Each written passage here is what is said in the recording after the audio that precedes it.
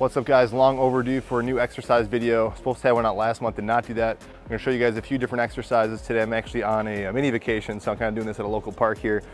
Brought my little pull-up handles. I will link these down below. You're gonna see about 3 exercises using these things. I know I kind of plug them a lot, I just use them a lot. They're really handy. These things are only like $17 or so.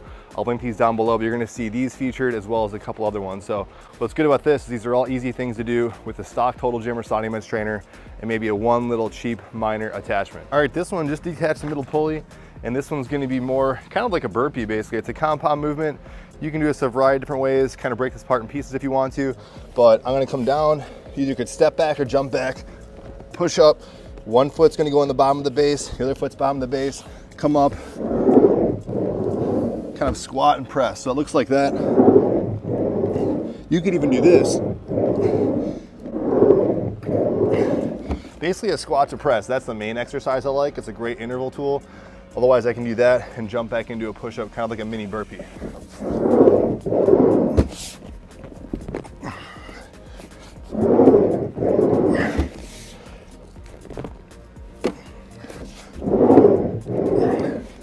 This also works really well if you have resistance bands and or some external weight on it as well. All right, this one might be my favorite on the list. Do not let the incline setting deceive you.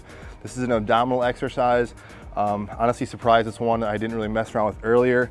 I think I've done it before at a high incline setting, but you really need to get the benefit out of this doing it at a low setting. So basically all you do, have the handles, just basic stock handles. This might be easier or harder for some people to kind of get your feet in there. Slip them right in just like that. Lay down on your back. And all we're gonna do is just a leg raise, leg lift. Okay. Again, very tough. Looks pretty easy. I'm gonna do a few reps first.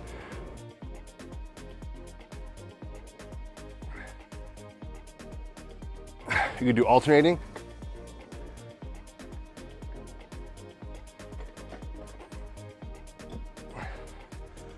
You can go knees in if you scoot a little bit further down the glide board, just so you can extend your knees out a little bit more.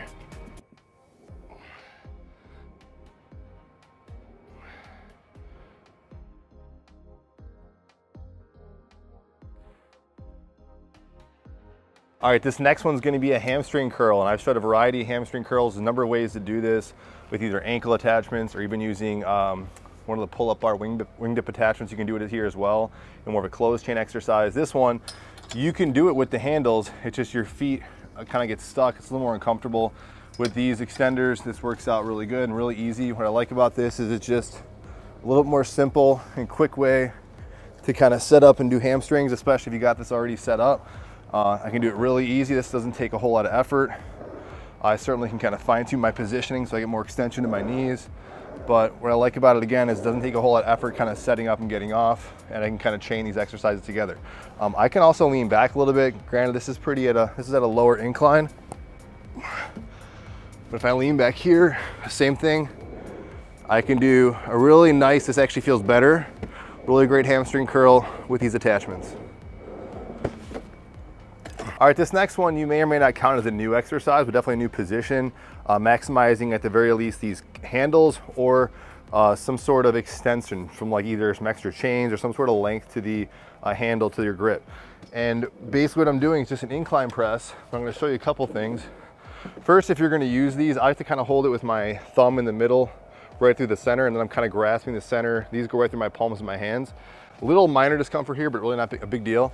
Now, I certainly could sit here and do a straight incline press, chest press, but notice that line of action from here to the pulley down there. It's not as steep as I would like it. So this feels even better going up on my knees, but if you didn't have these extenders or these grips on, you really couldn't pull this off because this thing would top out at the top. You'd also feel uneasy. I also think the extension and length makes a difference in how it kind of feels in your chest. So I get in this position.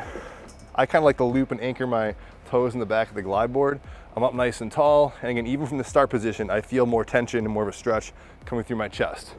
But just a basic incline press that feels really good.